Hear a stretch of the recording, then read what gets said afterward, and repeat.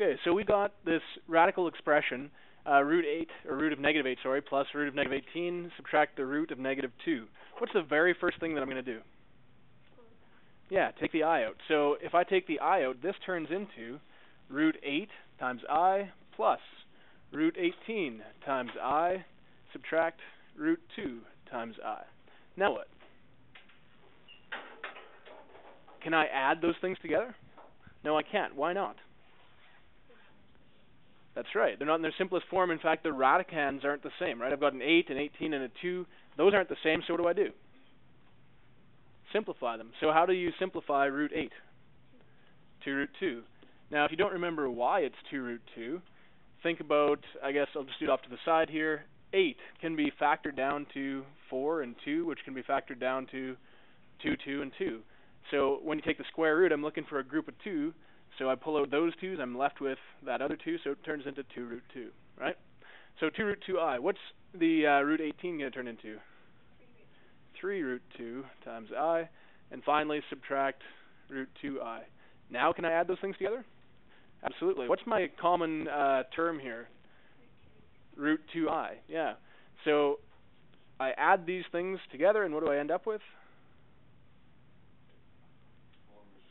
Good. 4 root 2 times I. Right? You just take the coefficients. 2 plus 3 is 5, minus, you assume that there's a 1 there, so 5 minus 1 gives me that 4. Now, how about this next one? If I've got the square root of negative 4 multiplied by the square root of negative 9, you might be tempted to just multiply right off the bat, but you can't. What's the thing you have to do always at the start? No, as soon as you look at this, the first thing I want to do, good, pull out the I. Always pull out the I. If there's a negative, do that first. So here I'm going to go root 4 times I multiplied by root 9 times I. And that turns into what? Good. 2i multiplied by 3i. If you multiply those together, what do you get? Good. 6i squared. Now think about I squared for a second. What is I again? Do you remember? I equals what? The square root of negative 1. Now if I want I squared, what do? I square both sides, right? When you square both sides, this is I squared. On the other side, what's the square of root of negative 1? Is it 1 or negative 1? Negative 1. Right? Because any time that you square a root, you just essentially get rid of the root. And the reason, again, if you forget, is that this thing is the same as saying negative 1 to the power of 1/2, right?